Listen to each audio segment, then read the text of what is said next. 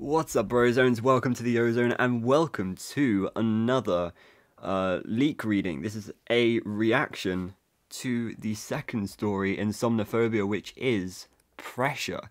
So I've heard this one is insane. Uh, and by insane, I mean like Under Construction was nothing. Help Wanted was nothing. B7 was nothing. Apparently this one is a huge fan service. A lot of cool references and stuff, so I'm so excited to see what this is all about. If you enjoy, make sure you tell me in the comments below. Anyway, let's get straight into this. Okay, so we're following Luca. Luca jolted and Stutter stepped forward. He threw out a hand to brace himself from the nearest wall. He ground his teeth and turned to glare at his friend. Cut it out, Nolan. They're high school seniors visiting a day at the Pizzaplex before they head off to the end of senior year. Nolan's the rough guy of the group, always fake fighting with his friends all the time, albeit still being a jackass from time to time.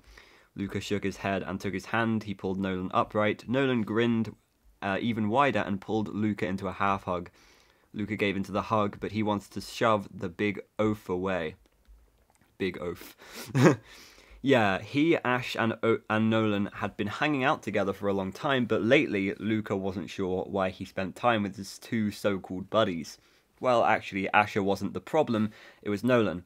Ever since Nolan had started dating Maddie, he'd been acting like they were a royal couple, which wasn't so hard when Maddie, Luca's longtime friend, had been crowned homecoming queen this year. Now Luca felt like he and Asher were king and queen's subjects, and he didn't like that feeling. Should I be jealous? Referring to the hug, Maddie asked, possessively putting her arm around Nolan's waist. She winked at Luca and wiggled her eyebrows at him. Just like that. Yep. No, that is not describing that. Anyway, he sighed and turned away when Nolan leaned down and kissed his dark-haired and distractingly pretty girlfriend. Maddie's jealousy was pretend, Luca's wasn't. Luca had been in love with Maddie long before Nolan had made his move on her. You snooze, you lose, Nolan had said when Luca had suggested that asking the girl your friend was crazy about wasn't particularly cool.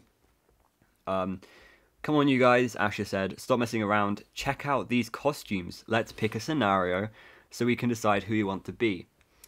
Asher and Luke are both kind of third-wheeling. These assholes, Nolan and Maddie, are making out in the middle of the plex for no reason. Setting up the characterization of them being a very annoying couple. I love that. That's great. Ash, however, is with Luca on the sense that he's annoyed by them as well. Okay, so it's like a 2v2. Ash is a theatre kid, unfortunately. As a kid, he would always invite Sam and Maddie over to pretend court because Ash's dad was an attorney. Okay. Luca used to play the opposing lawyer. They argued negligence cases. Asher might not have known what the word meant, but he loved it because his dad used it all the time. Luke is an athlete and a scholarship in athletics. He wishes to join the NFL as a coach. The story says the NFL. I love this. Ash wants to become an actor, and it unfortunately takes an effect on him, not in the sense it's bad, but like weird. Luca had noticed Ash's gestures and facial expressions were becoming more and more exaggerated. They just entered the costume closet, their first stop in Freddy Fazbear's mega Pizzaplex roleplay venue. We were right about this because we saw the roleplay venue in both Under Construction and Haps. Urban Legend Roleplayers Auditorium. Urban Legend! Imagine we saw the Stitch race. That would be incredible. That would be such a good way to confirm Stitchline games. The huge room, which looked like an obsessive, crazy rich person's mega closet, was filled with hanging rods and shelves and cubby holes. All of these were stuffed with animal suit heads, clothes, shoes, and other accessories. According to Asher, who had read up on the game before they'd arrived to play it, the color codes on the cubby holes were associated with various roleplay scenarios offered in the auditorium. Once you chose what story you wanted to play out, you picked the costumes accordingly. You know, the power I have right now is unspeakable to send this next quote because this is where the fan service starts, and it starts off with a fucking jump scare. Not like an actual jump scare, but a jump scare seeing him there. Wait, really? Oh no, okay. I have so much power right now, I don't know if I should send it. Like, I could go on with my day as usual, not letting anyone know who's there. Okay, well, I'll go ahead and do it. Luca spotted a few of his classmates checking out Golden Freddy. What? What? What? What? No shot. There's a Golden Freddy costume? Excuse me? Is it like a 2-person costume? I'm joking. A 3-person costume. That's insane. That's so good. Okay. They had the audacity to name him Golden Freddy. Oh, yeah, like this is a quote from the book. Yeah, they called him Golden Freddy. Fazbear Entertainment canonically calls him that. That's mad. It's a tease. You don't get any more shit to him other than that. Like nothing happened. Okay, that's fine. I'm honestly fine with that. It's really cool that they just mentioned that. He saw a couple of little girls arguing over who was going to wear a Chica costume, all of whose favourite character was, in fact, Chica. The power of this story, man. Luca eyed a security guard suit. Even though security guards didn't generally fare well in Fazbear Entertainment games, Luca wanted to be a guard. He liked the idea of being a hero. Luca and his friends had been talking about the roleplay auditorium ever since the Pizzaplex had opened. The VR venue in the Pizzaplex was great, but being on a real set sounded like way more fun. This is definitely same time as Haps and as the other one, under construction. Definitely, all these stories take place like at the beginning of the Pizzaplex. Definitely, because this is how they all get shut down because of the incidents. Hey, so did anyone want confirmation still, like, without a doubt, confirmation of if the Pizzaplex is in the games? You can rest now. Oh, no, okay. The Urban Legend Roleplayers Auditorium was set up for reenacting many of the rumours and ghost stories that had become associated with the Fazbear Entertainment brand over the years. Wait, as in, so, like, the Fazbear Frights? Luca is on the conspiracy side. He actually is on the side of people that thinks Fazbear Entertainment is actually capitalising on the murders. Okay. He thought the auditorium was a great marketing ploy. He was pretty sure the stories were more fact than myth or rumours. He'd read about the kids who disappeared. And he had no problem imagining their corpse stuffed away in the old Freddy locations, their ghosts finding a way to haunt the animatronics that were supposedly still in the abandoned restaurant. I just wanted to say this is just scratching the surface of how insane the story is. Really? Oh my gosh. If Fazbear Entertainment couldn't shake the rumours, why not lean into them and make some money off of the believers like him? Exactly. Asher called for Luca's attention. He pointed at a menu board of stories on the wall near the closet's entrance. Look at this one, Asher said. It's called Green-Eared Killer. It's about 3 teens who break into the Fazbear's Fright haunted house and are stalked by Springtrap. They have to try to get away before he kills them. This is amazing. This is so good. You guys caught it on. You guys caught it on. The roleplay arena is a Dead by Daylight in real life type situation, not just role playing. There's a scoring game to it. That's really cool. I like this concept for a story so far. Just where is this going to go? I have no idea. Murderous animatronics are just stupid, Maddie said as she flipped her hair. They aren't stupid. Where do you think Fazbear Entertainment got the ideas for all their games? You think they just plucked the notion of dangerous animatronics out of the clear blue sky? You think it's a coincidence that nearly all, good detail I notice, their game scenarios have to do with security guards or trespassers trying to avoid being killed? Yeah, nearly all because of like FNAF 4. Yeah. Look, see, all the scenarios have to do with trying to survive a night in the security office, or trying to stay alive while patrolling the old restaurant, or trying to keep a music box going so the ghost doesn't get you. This is definitely part of the games. Definitely, 100%. This is amazing. Luke is a fan of the franchise and the conspiracies. Luca felt himself getting worked up. He was sick of having to defend his interests. It's genius, actually. I think Fazbear Entertainment is trying to make light of all the stories. And why is that? Because there's truth to them. They keep coming up with the games that have you crawling through vents and slamming doors and hiding inside costumes because they know that their animatronics got out of control and killed people. It's all true. He went off on a tangent. Yeah, this is a really good quote, actually. That's a really good quote. I'm not a conspiracy theorist, I'm just saying creating games to make light of a bad reputation is a great way to downplay the lies. Luca made air quotes, being told about the company. We definitely saw that side. We definitely saw that aspect with Help Wanted. That's basically what Brock Edwards was saying to Steve. Whatever, Maddie said. I want to be a damsel in distress. Let's play green-eared killer. I'll be one of the teens. Let's go, stud boy, she said to Nolan. Nolan grinned at the nickname Maddie had started using for him. I'll be the cool dude, Nolan said. Everyone goes ahead and picks their roles immediately, before Luca even got the chance to be. You have to be Springtrap. The killer? Luca shook her head. The book has this typo. Oh, because Luca shook his head. Oh, never mind. No way, I'm not going to be the killer. You got no choice. Luca and Nolan almost get in a fight over arguing over Springtrap. Luca doesn't want to be Springtrap, and Nolan says he has no choice. Grown-ass men, by the way. Cut it out, you two. You're not going to fight over a role-playing game, Maddie said. Nolan leaned toward the row of costumes. He plucked a ratty-looking puke yellow-green rabbit suit off the rack. Wow, this thing is realistic. It's not only gross-looking, it stinks. Oh my god. This is totally setting up the fact that this is the actual Springtrap costume. Hang on. I need a minute to process this. That is 100%, like, if this was a detail that was put in the book just because why not, then why? Like, seriously. This has to mean it is the real Springtrap costume. I am... Wait! So does that mean that Scraptrap is a different costume then? I'm assuming that means Scraptrap is... Like, William got out of the Springtrap, went into the Scraptrap. Okay. We'll do theorizing later, I guess. They're all pressuring him and calling him childish for not wanting to put the suit on.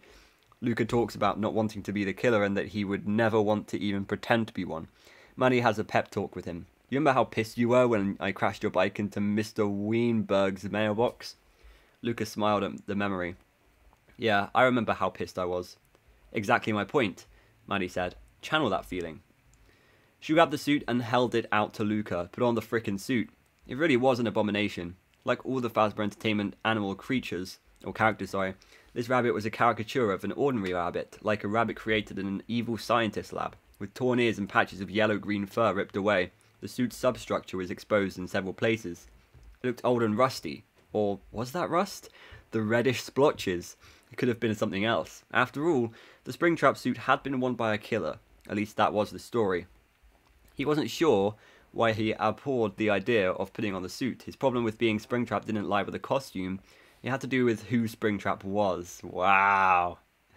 Wow. According to Fazbear mythology. Fazbear mythology. That's great.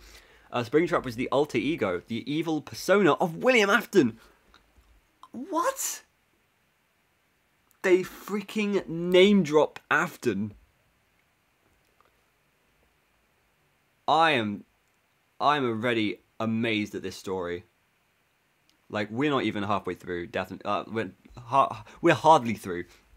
This is amazing. In Fazbear Frights, we were only name dropped Afton. I don't think we were ever told it was William Afton. Obviously, obviously it was William Afton, but we never got William Afton as a name.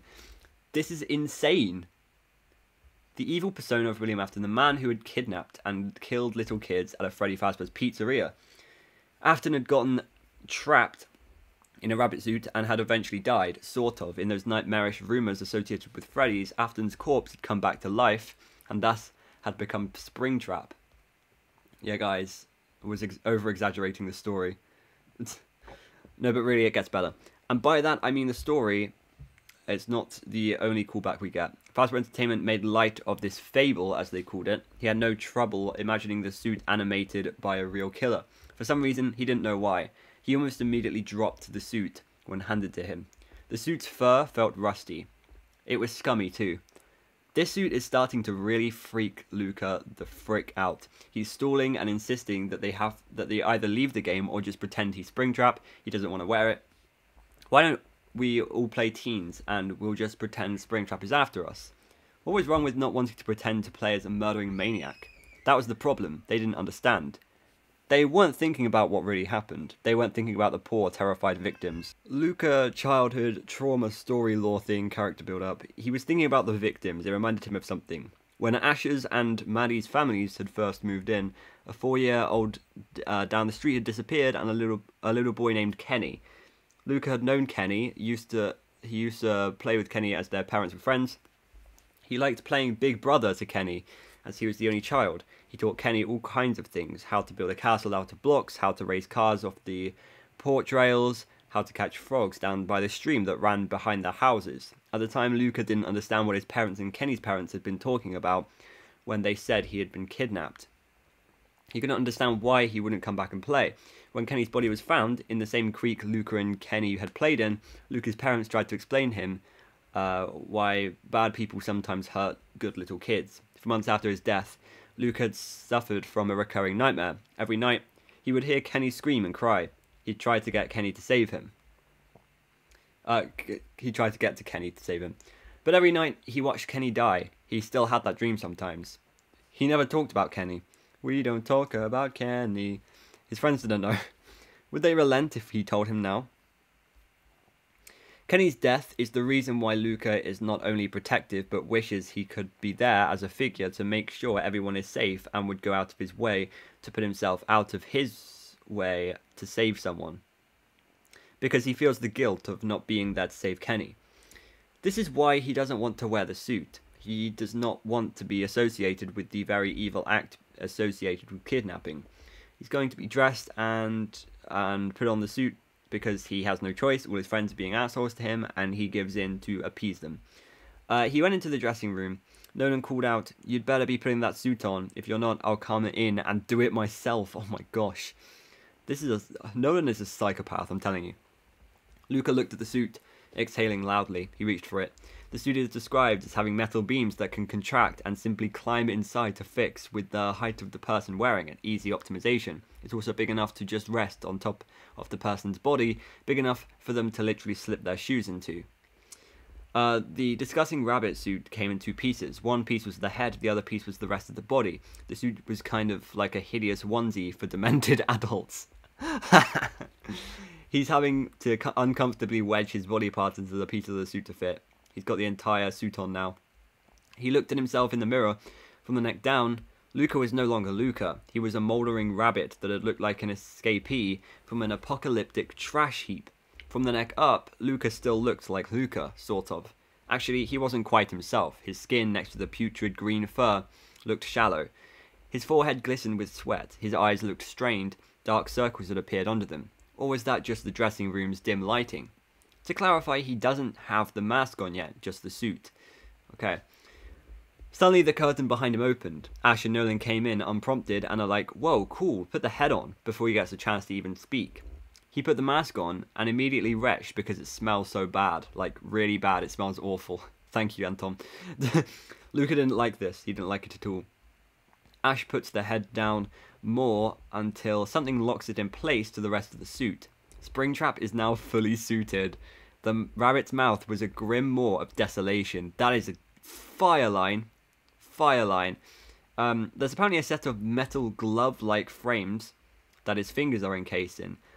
Luca's knuckles beneath the metal felt entrapped and chafed. Ash finally grabs Luca by the spring arm, and they all start heading for the game room, waiting for the rest of the group to finish dressing up. Luca just sitting there as Springtrap chilling. He saw the little girls from earlier again. One of them finally decided who got to wear the Chica costume. Smile. The rest of them are the other band members. Seems they're content. Cool. The girls were completely oblivious. Oblivious to the Fazbear employee who leaned against the back of the wall of the costume closet. There was a slim, lanky man. The name tag on his uniform read Earl. Vanny... Wait. Oh, okay. For a minute I thought this was a quote from the book, but it's just Anton saying. Vanny wasn't the only Kinney, it seems. I don't know what Kinney means. Anyway. Luca was looking at the girls too, but his attention on the girls was benign. He thought the girls' antics were cute. Judging from Earl's long, narrow face, Earl didn't see cute. His pale blue eyes squinted just slightly, and his mouth stretched into a salacious leer. Earl's interest in the girls was not benign at all. He was looking at the girls as if they were tasty morsels. His focus was so, well, icky. Lucas stepped forward, intending to confront the guy. He stopped when a group of little boys ran in front of him. He didn't want to bump into them.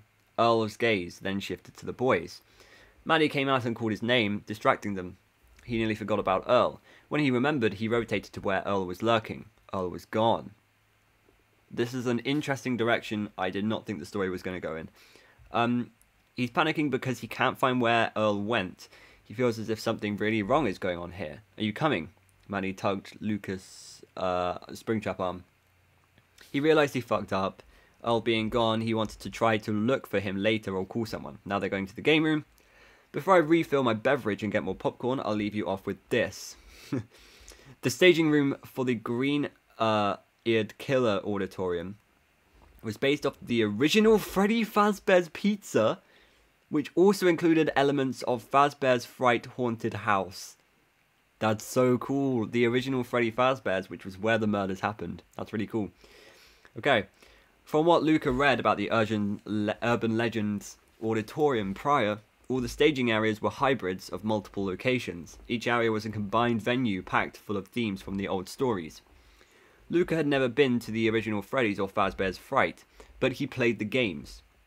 He had an idea from the games as to what the place looked like, and he was blown away by the authenticity of the attraction. The entrance was a decorative, crumbling brick archway. Since the Pizzaplex was relatively new, the archway he was looking at couldn't have been even a year old. Despite it existing for less than a year, it looked like a long-forgotten entrance to a place better not remembered. Look at this, Maddie said. It's totally dope. They passed Pirate's Cove, even vents to crawl in. Ah, I see, okay. They're reading the instructions for the game. You're not going to believe this. It's so cool. So the game is basically this. Okay. Each player starts out in the pizzeria and has to make their way out, Dead by Daylight style, blah, blah, blah, blah, blah. But all players have to be at the escape door to push on it to win, to prevent cheating. Oh. So, here's what's going to happen. Not all of them are going to get there, and they're all going to be trapped or something, and Springtrap is going to come alive. I don't know. Now, I want you to guess where Springtrap is told to start in. The safe... Oh my god. I would scream, but I don't want to scream. The safe room? Excuse me? That is insane. Okay. I'm sorry, I'm going through this very slowly, but this is actually crazy to me. This is mind-blowing. This is the most mind-blowing story we've had so far. 100%. The safe room. Oh my god, if you guys don't shut up about it, I'll close this book and feed it to my bed. You're supposed to go to the safe room. It's a small room at the end of the back hall. You're supposed to go in, close the door, and then wait for it to open again. Then you come and chase us. There's a knife, apparently. Not a real one, though. Got it? Ash said after finding the instructions. Luca nodded, and something rough rubbed at the back of his neck. The rubbing stopped when he adjusted the mask, but the skin felt scratched. The game is starting. He fist bumps Ash, good luck, and felt something poke the underside of his right wrist.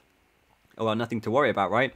He continues down the hall for the game to start, going to the safe room. For some reason, the suit starts beginning to feel tight as he goes throughout the building.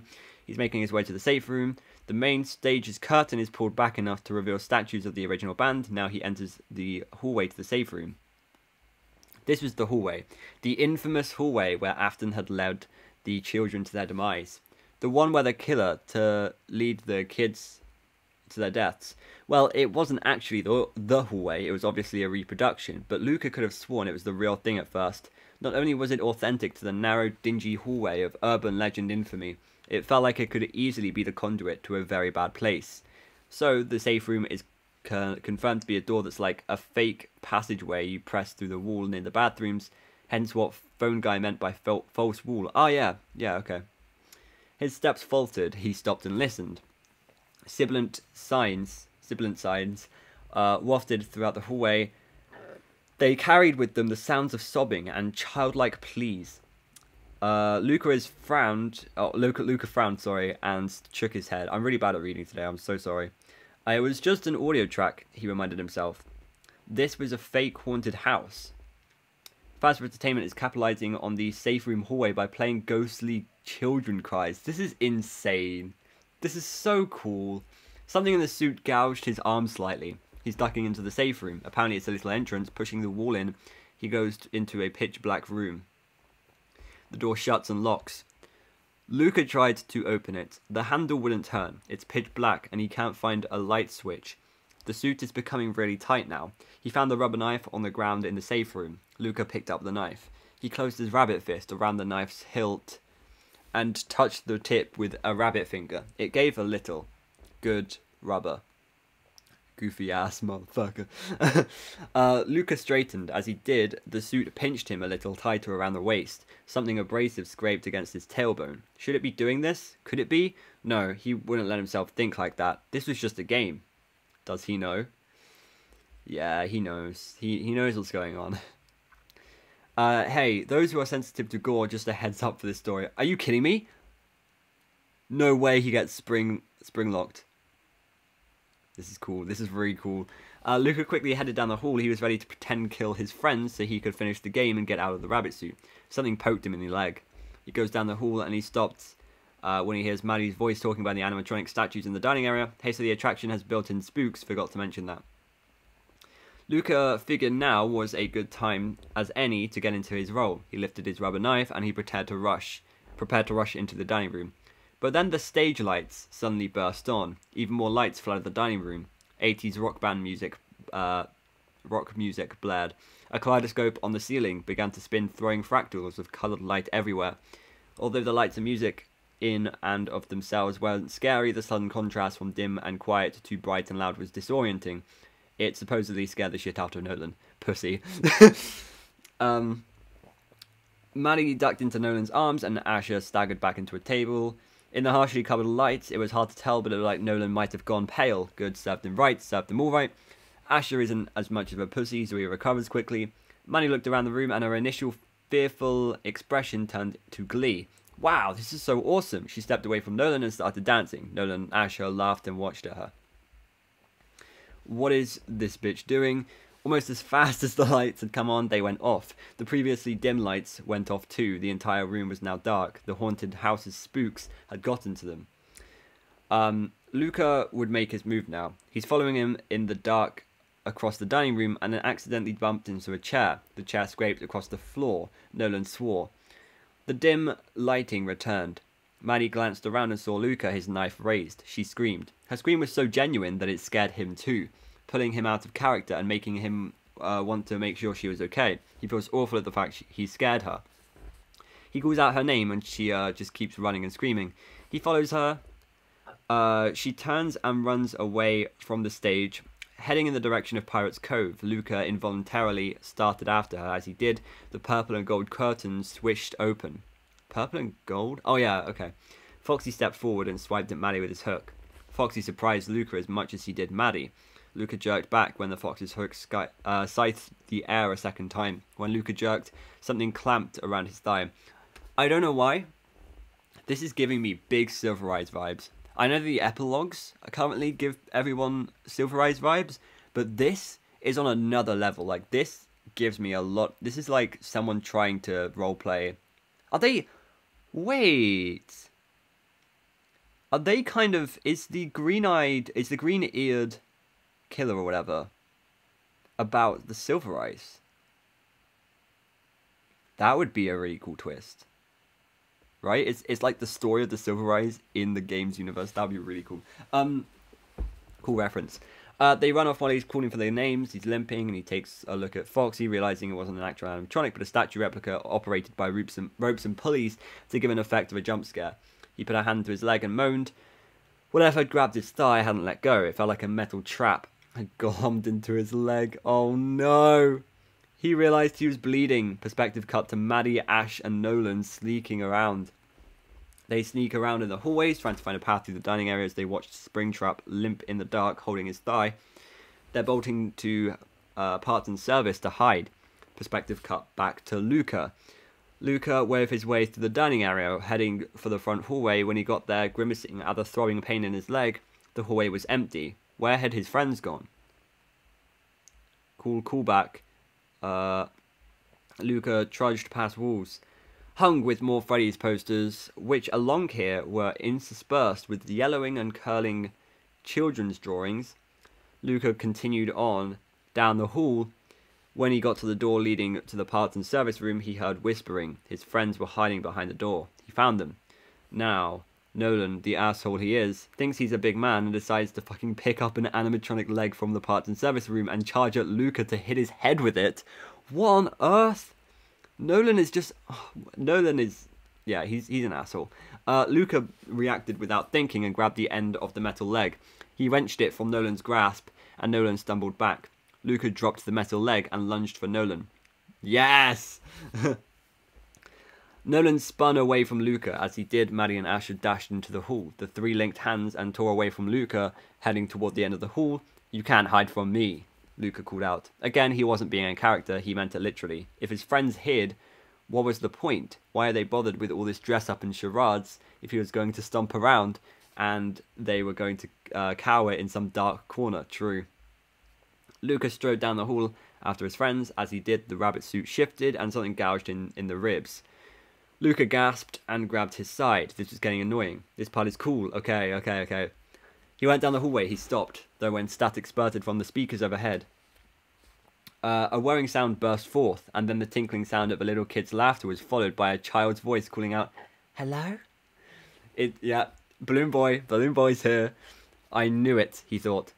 In one of the VR games, the security guard used the audio system to play characters' voices to distract Springtrap. Oh, true. What Luca had just heard was one of Balloon Boy's lines. Yeah. It's not Springtrap's Revenge. That wasn't in Fazbear's Fright. Yeah, that's true. That was in a weird maze. And we don't touch on it in the flesh. Luca had never liked the little animatronic boy holding the balloon sign. He couldn't believe he'd just let himself react to the recording of the character's voice. He saw his friends duck into a door and followed after them, and it led him to an office, the FNAF 1 office. Well, sort of. It's a hybrid of the FNAF 1 office with 3, for some reason. There's no windows. Okay. He was standing in a duplicate of an old Freddy's security office. The small and dingy room held a scratched wood desk, a credenza, and a dented metal filing cabinet. Clunky monitors, dusty keyboards, and random pieces of paper covered the furniture's surface. A crooked old black metal fan rotated lazily on the credenza. It creaked up as it ran, and the breeze it created rustled the papers. Apparently there's no windows. The only escape would be a vent. He looks for one. And alas, a vent with its hinges hung open is there. Luca crouched down to think. He shouldn't have done that. Something snapped inside the suit. Something that felt like metal teeth dug into his hip. Luca let out a yowl of pain. That was enough. The suit was dangerous. Luca wanted out of the game. We're over halfway. Okay. He's panicking and darting toward a door that says exit, pushes it, but realizes it's not a real door. This gif is being posted like a million times. He's trying to remember what the instructions at the beginning were, and he's trying to recall what he heard, remembering that the archway was the only exit or entry point, but he couldn't get out unless the game ended to prevent cheating. He's trying to find another way out. So Luca had to find his friends and tell them he wanted out. He's trying to look for Maddie since he knows she talks too much. For several seconds, all Luca heard was silence, but then he heard Maddie's giggle. He shifted to get a sense of where the sound was coming from, given how muffled the sound was. He figured his friends were in the ventilation system. He thought about going in after them, though, through the open duct under the credenza, but they had a strong head start. No, he was better off trying to predict where they'd come out of the ducts. He's heading to the dining room as he predicts they'll end up there when they leave the vents. Luca tried to pick up his pace, so he'd be sure to get in position before his friends got out of the ductwork, but the quick movement triggered another attack from the suits. Something pierced his stomach, and then he doubled over, clutching his gut. That's it. He didn't have to leave the game to get out of the suit. All he had to do was try to take it off. Don't do that. Smile. Yeah. Luca reached up and back to try to disconnect the rabbit head from the suit's neck. Asher had said there was a mechanism back there, but Luca couldn't find anything to activate with his clumsy rabbit paws. And I need to put my laptop on charge. Rabbit paws. He pushed, he prodded, nothing. Give me 5 seconds. I'm sorry that I'm not editing this out. I cannot be asked. Wait. Okay. I am here. Alright. Luca clamped his hands against the side of the rabbit head and tugged on it with all his strength. It was like it had been welded into place. This is a very good screenshot to show that. Okay, so maybe he had to leave the head on, but maybe he could open up the suit and tear it free from his body. Your life is ahead of you, bitch. The spring locks are coming. Luca attempted to free the hidden fastenings along the front of the suit. As soon as he fiddled with the first fastening, however, Luca heard a click. He was stabbed in the chest, the solar plexus, and the lower abdomen. He screamed. He had to find his friends immediately. He had to tell them what was going on, because Luca was pretty sure he knew what was going on. And if he was right, he was in trouble. Big trouble. Pain pulsed in his thigh, his ribs, his hip, and most of his torso. He didn't think the injuries were bad yet, but they would get worse very quickly if he didn't get out of this suit immediately. Luca's friends might not have believed the mythology of Freddy's, but Luca did, and part of that mythology was that these old suits could be lethal. There was a reason Springtrap had been called Springtrap. The original rabbit suit that Afton had supposedly used was a Springlock suit. Some Springlock lore coming up, FYI, could change some timeline interpretations. Really? Oh, this is exciting! Okay, Springlock suits were multi-use suits. They could function as either animatronics or as costumes, depending on which mode was chosen. I don't know how many times I've heard that line, by the way, in the series. So many times. In costume mode, the metal in the suit had acted just like a collar stay or corset. It provided a sort of inner lining for the suit. In animatronic mode, the metal would engage. The metal would spring inward to provide structure for the animatronic character. The suits were discontinued. Wait, the suits were discontinued not long after they were created because the locking mechanisms were often faulty. Okay. MCI 83 cannot work now because they were still using spring locks in 4. There was still a debate if replacement suits came. Oh, right. Oh, I see. Okay, so they were discontinued not long after they were created because the locking mechanisms were often faulty. So we're saying that the bite of 83 has to be really early on. Oh, so that means that Fredbear's opened in 1983, right? Surely Fredbear's had to be 1983, because Fredbear's 1983. The suits were discontinued not long after they were created because the locking mechanisms are often faulty. In other words, there was a springlock incident. Oh, but there was another springlock incident before the bite, wasn't there? Maybe? Unless it was the springlock incident. I don't know. That's cool to think about. But that's a really good point. MCI 83 kind of can't work now, because it has to be before the bite. But it can't be before the bite now. Okay. I mean, I've always believed 85 anyway, so... they could get triggered by the movement of the costume's occupant, and if they were triggered fully, the metal clamps would shoot out and impale the occupant fatally. Here's the big reveal to what the costume is. It's not Afton's suit. He was wearing one of the original spring locks. That's interesting. Wait! Wait! He was wearing one of the original spring locks. I don't know. I don't know if this is, like, supposed to be mind-blowing. Like, I don't know if you guys are going crazy about this, but it has blood in it. It's a spring trap. Wait, okay, so that means I was right before when I was saying Springtrap went to Scraptrap because Scraptrap is a different suit. Right? Right? I'm assuming that is what it is. They're spares. I'm very confused. I'm just going to keep reading. He'd suspected it since the suit had first poked at him. He tried to convince himself that he was wrong. He'd just been feeling the ragged edges of a poorly constructed costume, he'd told himself. Surely Fazbear Entertainment wouldn't have put a real Springlock suit in the costume closet. At least that's what he tried to believe. But he'd known. Deep down, he'd have known. And now he couldn't delude himself any longer. He had to face the fact that if he wasn't careful, and if he didn't get out of the suit soon, he would be doing more than role-playing the story of William Afton. Love that line. This is brilliant. This gif. Yeah, this is fire. This is great writing. He knew panicking wouldn't help, but the panic was stronger than his ability to reason. He's trying to get to the arcade area, holding his breath because he knows about the tapes saying they trigger the locks. He's very careful with his movement. Smart man. As he took one step after the other, Luca realized his fear was not actually the real reason for his pace of breathing. The pain wasn't the cause either. What was really causing his heart to race was anger. If Luca was going to get his friends to understand the crisis, and it was a crisis, he figured he had to wait until they were right in front of him. They wouldn't understand him if he called out. The suit muffled his voice, and between that and his pain, he knew he had to be close to understand. He found them. He was right where they were in the arcade, and they're busy trying to open the vent. He's hiding in the shadows of the room, waiting for them to come out. "It's stuck," Asher whispered. "Well, whack it," Maddie said. "I did," Asher said. "Move over," Nolan said. "This is a man's job." Oh, shut up.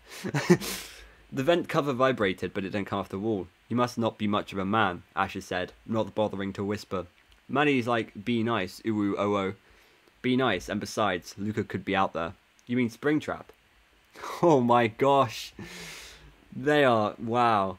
Luca needs better friends. Nolan's still trying to get the vent off. Luca can't see anything, he only hears sounds from in the vents. Manny let out a squeak. "Sorry, babe." Oh no. Luca sidled next to Luca sidled to the wall next to the vent cover. He put his back to the wall and waited. That Springtrap energy. He heard Nolan grunt, and then the vent cover flew off the wall. It arced a few feet into the room and clattered to the floor. Nolan's feet peeked out through the vent opening. "My hero," Maddie said. Nolan slithered out into the room. Luca considered grabbing Nolan as soon as he was out, but Nolan was the least likely to pay attention to anything Luca said. He doesn't want to risk fighting Nolan and setting the locks off. Nolan bent over and stuck a hand inside the duct. He made an exasperated sound and yanked his hand back. "Not you, idiot. Ladies first." "Oops, Ash, don't look, the dress is really short." "Eyes are closed," Asher said. "They better be." Manny slips out the vent and she kisses Nolan now. This seems like it's just for the hell of it, make-out drama and shit. No, this is actually part of the narrative. Luca is a genius. Luca hated watching Nolan kiss Maddie, but this kiss served to Luca. Nolan's eyes were closed and Maddie's back was to Luca. Luca reached out and grabbed Maddie's arm. Maddie immediately broke off the kiss. She screamed. Luca held on. He started to lean toward her, willing her to listen to what he needed to tell her. But as he did, something in the rabbit suit clicked. Gore, okay. Suddenly, metal gripped Luca's skull and his face, piercing through his scalp, and the skin around his eyes, his nose, and his mouth. His entire head was encased in what felt like a serrated vise. It felt like hooked prongs now fastened the rabbit head to Luca. The pain was scorching. It was as if a dozen fiery red pokers were trying to burrow their way into his face and cranium. He screamed. This is great writing. Manny managed to yank her arm free as Luca buckled from this new agony. The three turned to run from Luca. "Wait!" Luca tried to call out, but it couldn't come out right. "Hey, the Silver Eyes fans." What? Two of the searing metal clasps that had secured themselves to Luca's face curled into his mouth. A third one jabbed through his lips. He could barely move his lips and tongue. The unintelligible noise he had managed to make ended in a gurgle because blood was filling his mouth. Luca coughed and swallowed the blood. He gagged and tried to speak again. All he could do was make another garbled noise that sounded like a ghostly moan. Okay, so this is what it says in the Silver Eyes. If you trigger those spring locks, two things will happen. First, the locks will snap into you, making deep cuts all over your body, and a split second later, all the animatronic parts they've been holding back with that sharp steel and hard plastic will be instantly driven into your body. You'll die, but it'll be slow. For your organs punctured, the suit will grow wet with your blood, and you will know you're dying for a long, long minutes. You'll try to scream, but you will be unable to. Vocal cords will be severed, and your lungs will fill your own blood until you drown in it. That's basically what it said, right? Yeah, yeah. That is cool. That's very cool. They think it's in character. Way to get in character, Asher called out as they ran out laughing. Stop! Luca tried to yell out, but it only came out as a gurgle. He's mad. He's flipping tables over and stuff. Wow, this is really cool! This is cool! This is great! This is so in character as well, like, because of course he'd be angry, but that's part of Springtrap's character. He's just in character. That is fantastic writing, honestly. So good. This is also, kind of this is like the opposite of what Afton did in the novels, where he's like fake blood. Remember, this is real blood. This is not the real Springtrap, but it's real blood, right? So good. The laughs got louder. He could hear the footsteps slap across the dining room floor. He lurched the party room, knocking into chairs and plowing through the streamers, which seemed to chitter in amusement as he passed. Everyone and everything was laughing, everyone but Luca, rage just taking over him. He stumbled out the party room as his friends reached the other side of the dining room. He fell against one another in their hilarity as they watched him. He runs at them. Luca started running toward them, but the molten jabs around his head appeared to be affecting his coordination. He tripped over a chair, reeled into a table. Part plates, fake pizza, and tablecloth fell onto the floor. That wasn't good. The rest of the locks in the suit went off. At the same time, a rapid succession of snapping sounds filled the suit. Luca's arms and legs were speared by dozens of sharp projections that drilled through his skin with such depth that he felt like they were going all the way through him. As a wide receiver who got regularly tackled, Luca was familiar with pain, but not pain like this. It felt like every nerve ending in his body was firing an agony message to his brain. I hope you guys realise this is the first time we've had a Springlock POV. This is exactly what Afton went through. This is huge. Yeah, this is amazing. I'm so amazed at how good this is. Luca took a teetering step toward his friends. He reached toward them and tried to speak again. Help me. His friends kept running, thinking he's acting as he is in misery, laying on the floor trying to cool up. He wanted to reach his friends still. He had to try to get them to understand. So time passes, and he begins to realise that he's lost too much blood. He shouldn't be alive, but he is. He's still light-hearted and can feel everything, the bores of the metal penetrating his skull and tearing his scalp. Him choking on his blood, lungs flooded with it. He feels every movement. He is reanimated like Afton was. Oh, this is really cool. His eyes are now cloudy and filled with blood, described as milky orbs. He's stomping through the hallways, gurgling and groaning each step he takes. He can feel his shoes still on, the blood sticking to his skin as a metal rod slit right through it, making a sloshing sound every step he took in his own blood. Meanwhile, his friends are goofing around with a panel that lets you either speak through an intercom or play scary voice clips. They're feeling goofy, silly, and stupid tonight. So they activate one voice clip, and a creepy voice emits over the intercom. There just isn't room in here for both of us. Is that what Nightmare Balloon Boy says? I'm assuming that's what that is. That's pretty cool. That was spooky, Maddie said. Where do you think Luca is? Maddie asked. Asher looked down the hallway and he saw Luca. Luca ran at him as fast as he could. He tackles Ash, but the others run. But look back confused as to why Asher is standing behind. Asher! He tried to speak. It only came out as a nightmarish growl. Asher, the actor connoisseur that he is there in disbelief and compliments his acting, saying he is phenomenal. Luca is sitting there trying to speak to get him to know how he truly feels. He can't speak. Eventually, once again, they run off, leaving him there. Luca is starting to think he should give up. He no longer cared about setting the locks off, the damage was already done. As he roams the halls, he eventually wanders into a backstage area behind the stage curtains. His consciousness is slowly fading out as he tries to look for his friends. Lined up on the racks were Freddy Fazbear's character costumes. Their costumes were similar to the ones in the costume closet, but these ones were different. They were fuzzy with dust and smelled of mildew. But wait, you wouldn't expect 2 Remnant stories in a row, would you? What? No shot. No shot. As Luca quickened his pace down the hallway, his mind, perhaps seeing a break from the pain, took him back into his memories. This is insane. His childhood fanned out in his head like a deck of cards. He saw snippets of his life for an instant before seeing next and next. Scott's done with our shit. 2 Remnant emotion-based stories in a row to show they're the same thing. Yeah. His memories cascade stopped on a camping trip he and his parents had just taken before the start of Lucas's senior year. It was at Camp Britannia. No, I'm joking. And it does the same thing Into the Pit said, exactly the same. The camping trip came so clearly into his thoughts that it activated his senses. He could hear the crackling fire and smell its wood smoke. It was vivid. Reliving that moment as if it was real. Again, the vividity, is that a word? The vividness of these memories really shows the power of, like, remnant agony. He could feel the moss beneath where he sat. He could taste the stickiness of marshmallows. Suddenly a voice echoes to him in his memory. "It's about groupthink, son." His dad's voice echoes. Him and his dad are talking about his friend Remy, who was arrested for stealing a car for an impromptu drag race. Luca asked his dad why he felt the need to do that, to which he responded, "There's something about the dynamics of a group that can override clear thinking. There's something that makes a person's inner compass go wildly or askew when he or she is part of a group that gets fired up to go in a direction that at any other time would feel completely wrong. People in those situations take actions they wouldn't normally take. They listen to other ideas instead. Groups tend to dampen our inner voice, the one that tells us what's true for us. Peer pressure." Yeah, true. What's true for us? The four words echoed inside his head as this movie went dark. The pain came rushing back.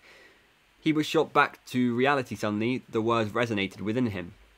When he's shot back to reality, the pain is significantly worse than it's starting to become unbearable. He attempts to continue to look for his friends, but realizes that he was left alone. He collapsed to the floor, giving in to the pain. It then cuts to Maddie, Ash, and Nolan exiting. "Didn't you see how awesome he was? That was stellar." "Not bad," Nolan said. "Not bad? He was stellar. All he had to do was run across a dark, fake restaurant. Luca did all the rest. You're just mad that he was the star and you were the player." "Shut up, Ash. You're not funny." Ash rolled his eyes and waited for the arrogant Hulk to turn around. Ash said, "Yeah, actually, I kind of am. Shouldn't we go back and check on him? He should be out by now." Nolan said, "Nah, he'll figure it out eventually. I'm hungry. Let's go get changed and get a pizza. And if he's not out when we're dressed, and as smart as you say he is, he'll be smart enough to find us." Perspective cut.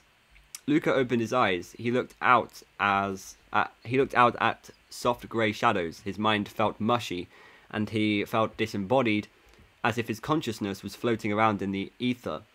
Where was he? He decided to sit up. He couldn't recall. He started to sit up. Luca returned abruptly and appallingly to his body. Stinging pulsations flared from his head to his toes. He tried to open his mouth to scream. Nothing came out. Suddenly everything came back to him. He remembered his situation. He was stuck inside a springlock suit, and it was killing him. How long had he been lying there? With all his will, he commanded himself to get up. He rose above the pain and was going to go on in spite of it.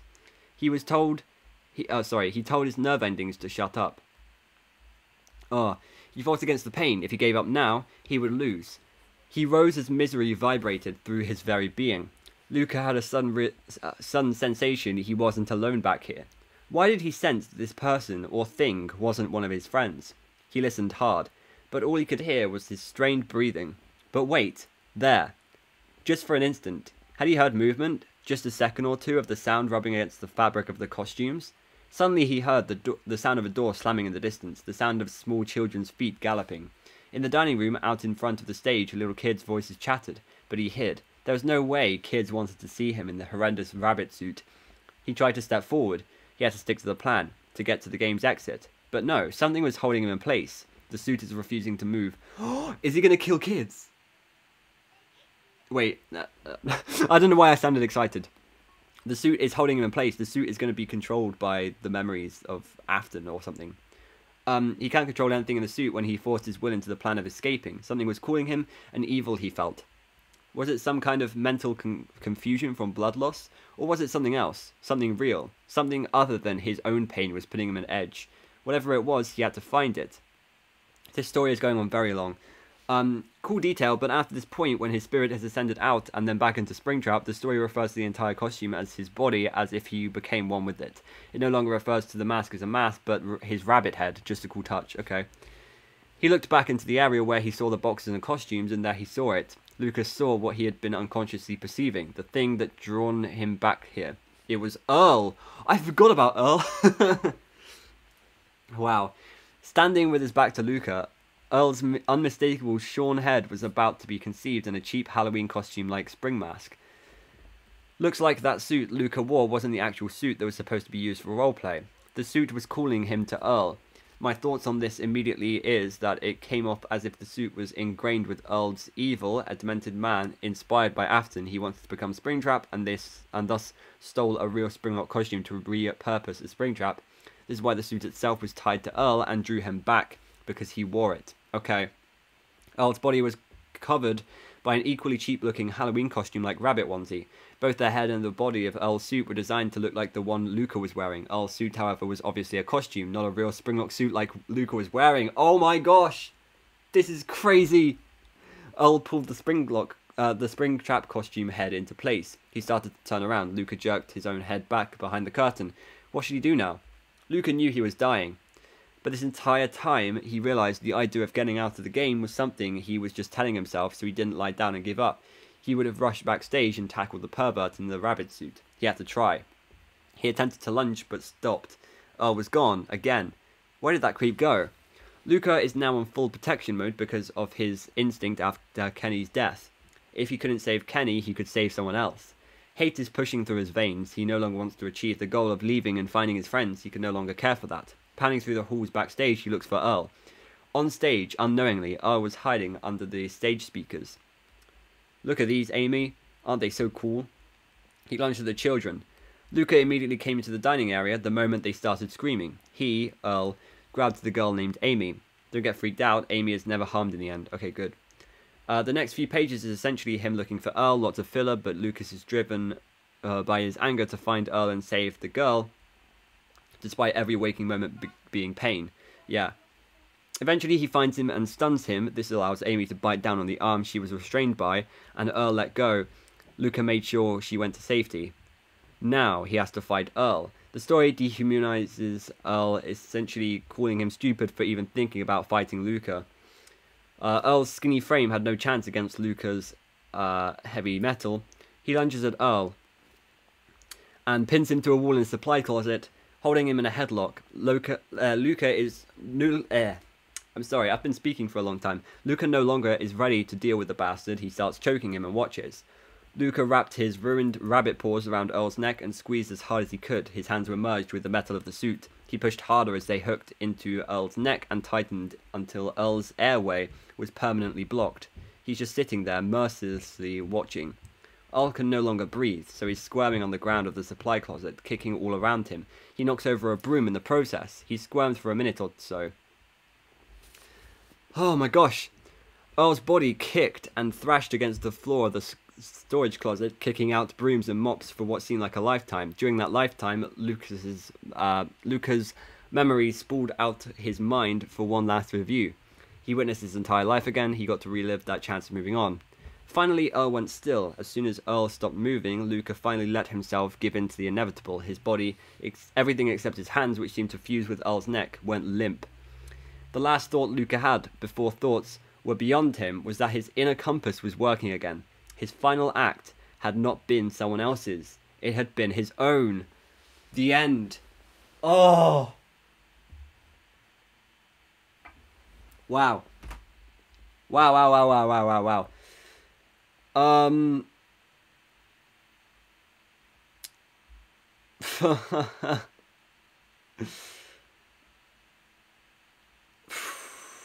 Okay, I have a lot to say about the story. Also, I just realized Somniphobia intro is surreal as well. So this is crazy.